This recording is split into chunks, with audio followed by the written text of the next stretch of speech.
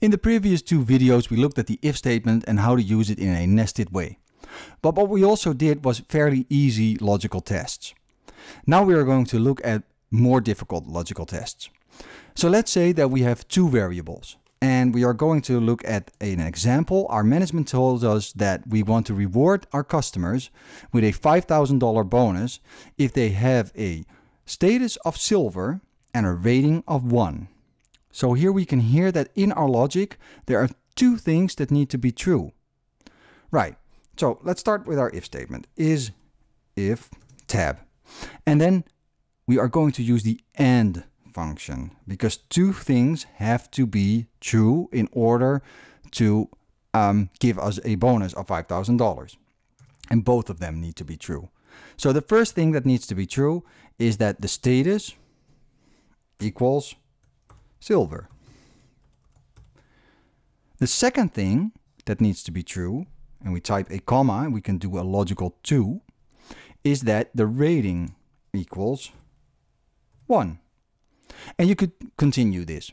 But for now, we only have two variables. We just close it, and now we are back in our logical if statement. So this is the logical test. We are typing a comma, and if this is true, so if D2 is silver and E2 is 1, then $5,000 is rewarded. If it's not true, then 0. And now we close our function, press enter, and we can see 0, which is great because this one doesn't even have a status and the rating is 4. Now let's copy this and see what happens. And what we can see is that only one customer has this, silver and 1. A good thing to do is just to test your function. Does it work or does it give 0 every time, and was this a glitch? Well, let's see how that works. Here we have silver and we could just change the rating into 1. And now we can see 5,000. So that's a great way to just test it out. It's good to test your if statements. Just undo this and we are back. Now we are going to change it a little bit. Press F2. And let's say that someone says, okay, maybe this is a little bit too harsh. You need to be silver and you have to have a rating of 1. We are going to change that. And if someone has either a silver status or a rating of 1, we're going to give him $5,000. It is very easy to do that because there's not only AND, there's also OR. And now what we're telling Excel is if either one of these is true, then the logical test says true, right? So with AND, both of them need to be true. With OR, either one of them needs to be true for the logical test to return true. So to go to that part. Let's see how that works. Now we press enter and we just copy this. And now we get one more because this one doesn't have a rating of 1, but it does have a silver status. And we can test this again. So this one doesn't have a rating at all and a status at all. And this one has a rating of 3. Let's change that to 1. And there it is, $5,000. So undo that to get our data back to the original state. And we can continue with something more difficult. I deleted everything here and we now have an empty bonus column. The empty bonus column should be filled with numbers again, but now it's more complex. And in this example, I'm going to do a combination of a lot of things. And the combination will be an if statement with a nested if. We are going to use the AND statement or function, the XOR and NOT, right? So what is the question from our management? We want to give our clients a bonus, and it's a $15,000 bonus if they have no negative rating in one of the 2 years. So if one of them is positive, that's fine, but the status cannot be empty. So if that's true, then they get $15,000, which is great. But if both of them are negative, they get nothing. And if both of them are positive, they get $20,000. And we are going to do this in one statement. So bear with me, we are going to go slow and we're going to do this. We start off with our if statement. If. And what we can hear from the first part is that the status needs to be filled, and there you have it, either one of these needs to be positive. So the AND statement is the first thing that we heard. Let's say AND, right? The first logic is not empty. Okay, so let's use not for that. The not function, not status is empty. And you can do empty like that, right?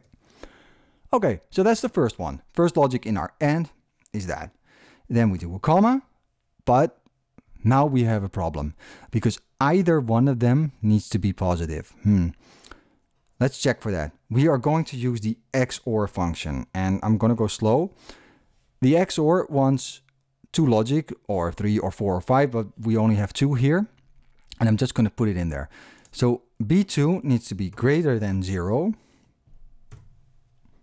or C2 needs to be greater than 0.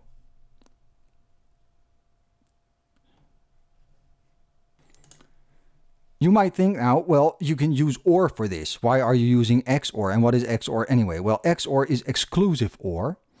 And the problem is in the second part of the thing that we need to build, because if both of them are positive, then we have a problem. If both of them are negative, then we also have a problem.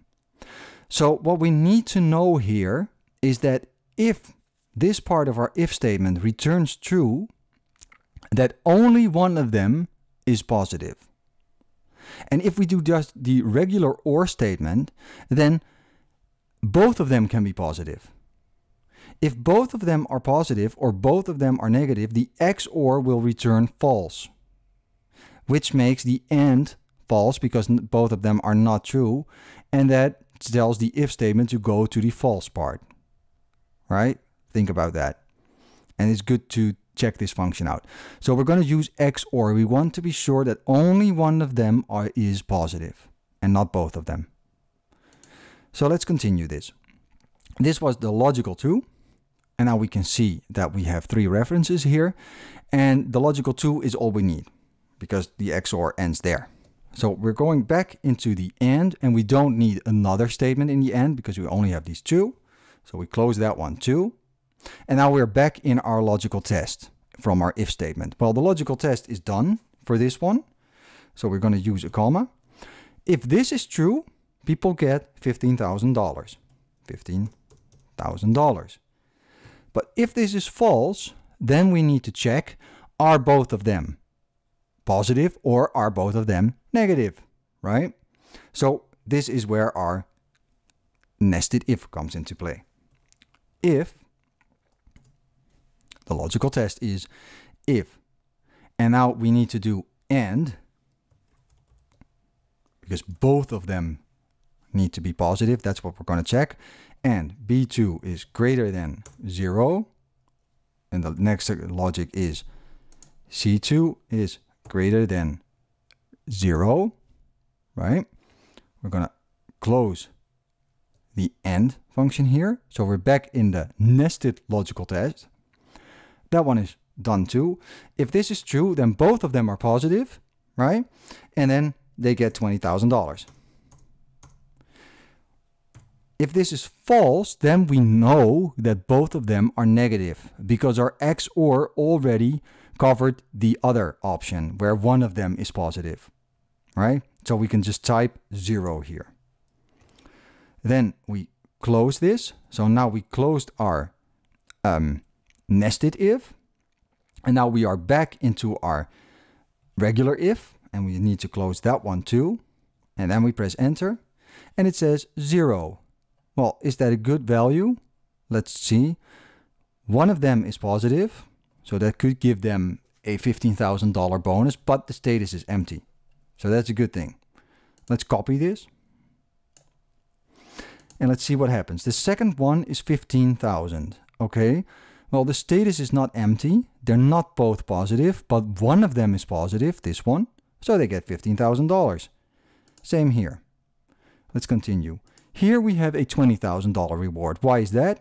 Because the status is empty, but both of them are positive. So that's a great thing. Now let's take a look at here. Here they get nothing because there's no status. And here is another example, I'm going down, where both of them are negative. So that one gives you 0 too.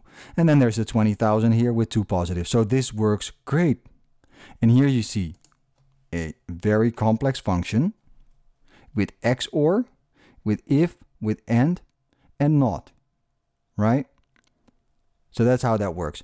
And here you can see a great example that you can combine anything in Excel. We can do references, we can do text, we can do numbers, we can do whatever we like. And we can use nested ifs with complex functions. And basically, well, this gives you an idea of how complex things can be. I already said it in the nested if video. Maybe it's more important here that you have some human readable text where you explain how this function works and why it does what it does. Because if you come back in, let's say, 6 months and you read this and you don't know that the company gives these kind of bonuses, well, it's really hard to understand why you did this and how it works, especially when it gets more complex and you have maybe 3 nested ifs in there with more XORs, etc. So documentation, I know it's the hardest thing to do in programming. It's something that everybody hates, but it can help you in the long run. And this is the AND, OR, XOR, and NOT video.